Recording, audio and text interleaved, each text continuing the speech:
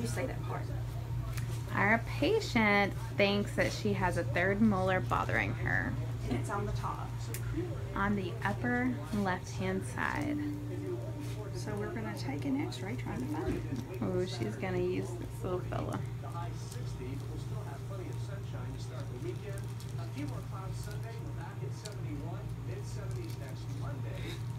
First you take it and shove it in the holder.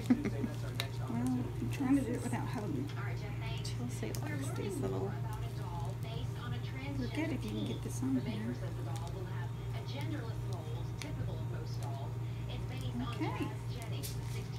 So, here's how these little things work. I'm going to line up my camera about where I think, and I'm going to come in at an angle like, come in more back, like this. I'm going to just put it where I think it is, because right now she thinks she has one and we don't think she has one. Okay, don't bite down real hard. Bring your hand out for me. You're going to hold this for me. Now I may miss the shot because we don't even know if she has one. Okay, and you're going to have to hold it back there. Push it back, and you're going to have to keep pushing back. You can't let it go. Okay, I'm going to come in at an angle. Okay, hold on. You're doing good. I'm okay. Hang on, hang on, hang on. No pressure. No pressure, Sandy. No pressure.